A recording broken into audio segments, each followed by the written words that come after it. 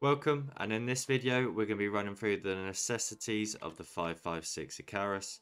Just everything that you need to know to get gold as quickly and easy as possible. That's running from my class setups to the game modes, just everything to make it nice and easy for you. Without further ado though, let's get straight into the video. So as always, we need to decide what game mode we're going to start in. Now we've got 3 different game modes for you guys. That's Invasion, Kill Confirmed, and Shoot House. The LMG will be comfortable in all 3 of them options, so pick the one that's best suited to you, because at the end of the day you want to enjoy it as much as possible. I've decided to go into Shoot House just because I think this game is a little bit slower and I like the fast paced engagement. But not only that, Shoot House with a wide variety of game modes like Kill Confirmed, it allows you to level up the gun but also complete a lot of the challenges at the same time. Now on to the class setup.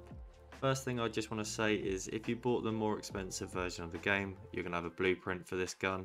Make sure you put that on if you don't have any attachments or any at all, because that's a nice easy way to get started. Feel free to copy this or make a few tweaks to suit your playstyle, but mine I've just basically focused on aim down sight speed. I'm going to show you guys quickly my custom loadout as well, so feel free to copy this. There isn't too much to really change. I think this is perfect for a game mode like Shoot House. Maybe Bomb Squad or Fast Hands, but apart from that, stick to something similar to this. Moving on to the challenges, the first one we've got is Olive, which is get 50 kills.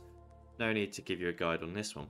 What Skulls makes up the second challenge, and that's get 10 double kills.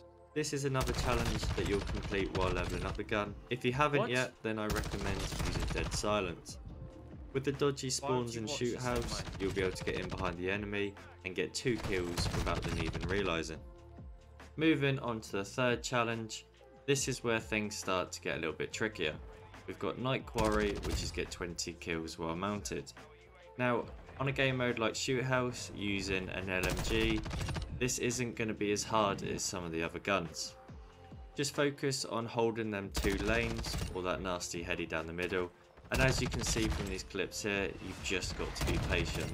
Yes, it's boring and tedious, but the longer you just relax and get it done, you can move on to the next challenge. Moving on to the 4th challenge, which is Autumn Dazzle.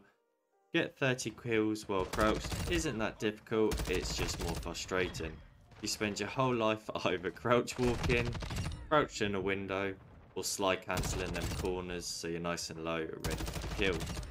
Personally though, I do try and slide as much as I can, but I'll be honest, I find myself just slowly crouch walking everywhere, looking like a right tip. We're on to the final challenge now, which is Gold, and as always it is get 3 kills without dying 10 times. My advice for this one is always the same, and that's to try and not think about it. I know that's easier said than done and doesn't sound helpful, but trust me, when it comes to this challenge, it's more based on your mental side. Try and play your natural playstyle as much as possible, and when you get to 2 kills, just completely slow it down. Now I don't mean overthink it, I just mean don't rush around that corner, hold the angle instead of challenging. The only reason I say this is because the more you get on 2 kills and die, the more frustrated you get, the quicker you play, and it's a very vicious cycle.